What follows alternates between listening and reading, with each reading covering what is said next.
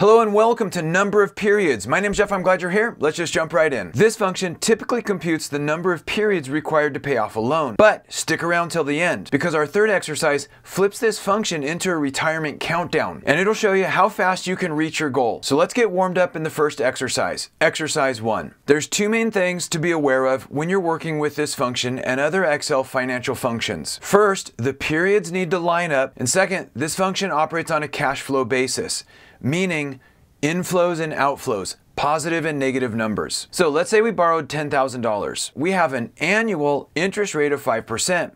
We have a monthly payment of $500. So what is the number of periods? Now there's 4 values here. 3 of them have time periods. In other words, the rate has a time component. It's an annual interest rate. The payment has a time component. It's a monthly payment. And the number of periods has a time component. We're going to calculate the number of months. So they all have to line up when we're writing this formula. And if one of them doesn't line up, like an annual interest rate, we need to line it up within our function. So let's write the formula. Equals NPER, that's number of periods.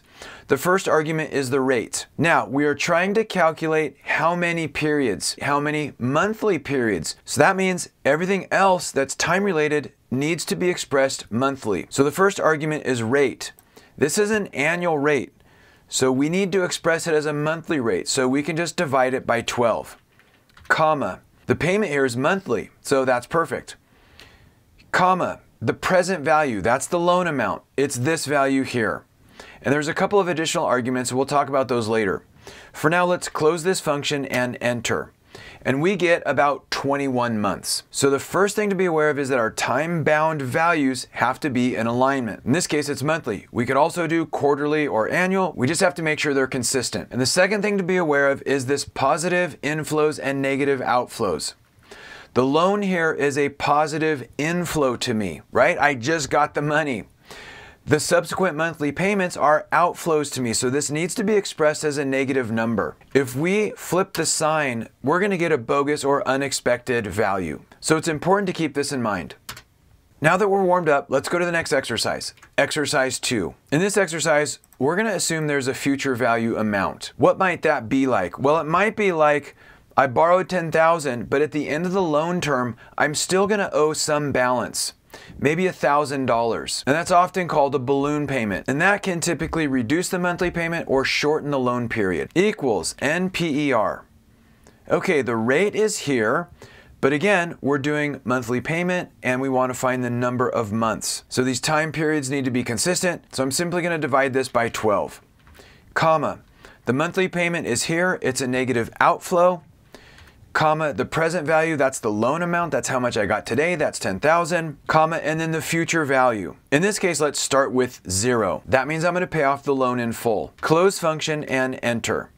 And once again, we get 21 months. But let's say at the end of the loan, I still owe $1,000. It's a little balloon payment. We would expect the number of periods to decrease. So if we say that there's a future value of 1,000, the number of periods actually increases. And that doesn't make sense. And why not? Well, it's the sign of our future value. So we flip the sign to negative and hit enter. And now we can see that the number of periods drops to about 19 months. So far, so good? Awesome. Now let's get out of debt and let's use this function to hit a savings goal. In addition to these short videos, I also offer formal training. It's built for users at all skill levels. Learn more by using the link in the description. You'll be getting your work done faster than ever. Exercise 3.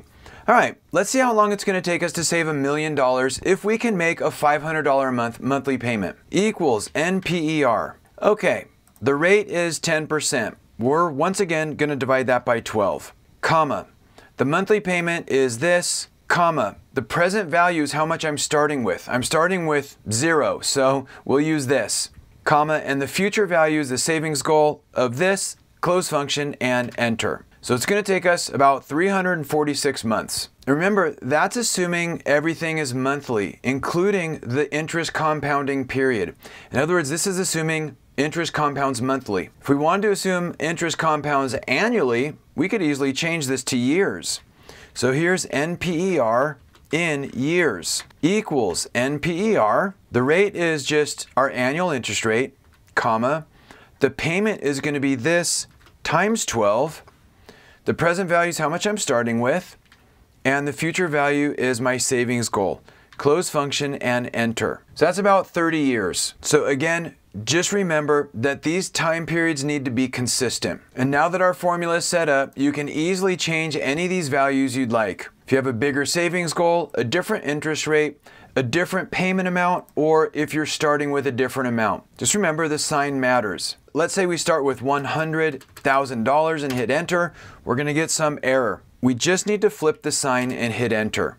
And now if we start with 100,000, it's only gonna take us about 20 years. And that's how we can calculate the number of periods in Excel. Hopefully this has been helpful. Thanks for joining me. Have a great day. Hey Excel user, if you ever need to create summary reports, check out my pivot table for beginners video. It starts at the beginning and shows how to store the data transactions in a table and then how to summarize those transactions with a pivot table report. I hope it helps unlock the incredible power of pivot tables. This video is a production of Excel University.